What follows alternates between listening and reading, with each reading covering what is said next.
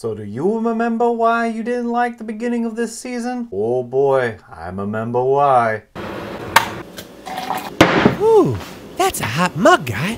Hey guys, this is my review for Episode 1 of Supernatural Season 6. Thank you guys once again for following me along my journey for Season 1 and Season 5. For those of you who also followed me from Season 11 to Season 15, we are now stepping into a length of time that I have not gone back to since before I moved out. The last time I tried to watch Season 6, I got halfway through and then I fell off. Watching the first episode of the season, I remember why, because it is quite clear that they had absolutely no fucking idea what to do. The episode comes across so jumbled, yet there's so little that actually happens in it. You are just as lost as Dean is. On one hand, it's a good way of portraying the curiosity and the confusion and the what the actual hell is going on with this character, but at the same time, it does absolutely nothing to invigorate you to want to keep watching. There's not even a little nugget. Sure, there is the reappearance of Grandpa because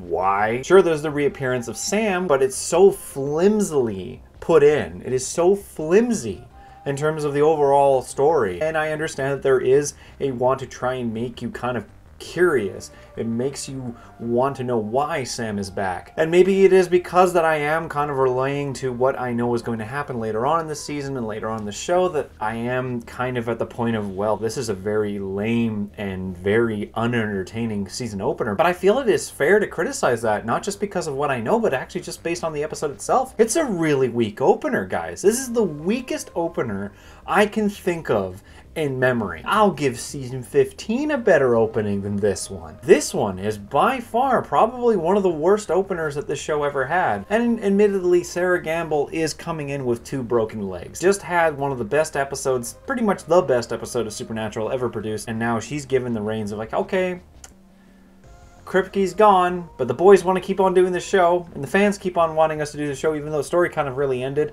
Fuck! And it definitely starts to build that kind of brick layering that I know is going to happen in terms of just the disappointment and the kind of meh that we're going to get through a lot of this season. Dean's face every time he finds out that everyone knew that Sam was back except him is kind of my face throughout this episode. It also is kind of funny too to think that this is set a year ahead, supposedly a year after the events of Swan Song, but they would never do this again. They would never jump a year in time, because technically speaking, when this season ended, it was, what, 2011, that was the end of season 5, so technically speaking, we should be in June/September of 2012. I don't know if they're going to do that again, though, because as the show would go on, it would kind of keep concurrent with current day timing, not president, not figure-wise, because they would change that later on, obviously, in season 13. But either way, season 6's opener is quite I like the bit where Dean is kind of living as a regular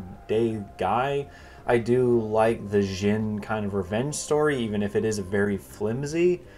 But yeah, there's nothing really to grip you. And now a little bit of a personal story here. I remember watching this in Olympic Park, or Olympic Sound. It's one of the kind of peninsula areas that's off the coast of Seattle. And we watched it on a television at this boring-ass hotel that my dad had thought would have been interesting. And admittedly, maybe if you went there during the summer, or if you went there when it was really nice and you wanted to go swimming, sure. But we were there in September, late September, and it was cold, it was miserable. And so when Supernatural came on, that was the thing I was really looking forward to, was like, oh, let's see how they do. And not only was this episode what it was, but it was also audio delayed. There was an audio sync issue throughout the entire episode. I actually made a long distance phone call to Check TV, which is the distributor of the Island distributor that was publishing and broadcasting the show. How are you cocking this up already? You just got given a really popular show and you already got an audio sync going on. How have you not noticed this yet? So yeah, I was quite salty. But in the end, my rating for the opener of season 6 is a harsh one. It's a 2 out of 7. This is a very lame opener, guys. I'm not going to sugarcoat it. I don't like this opener. But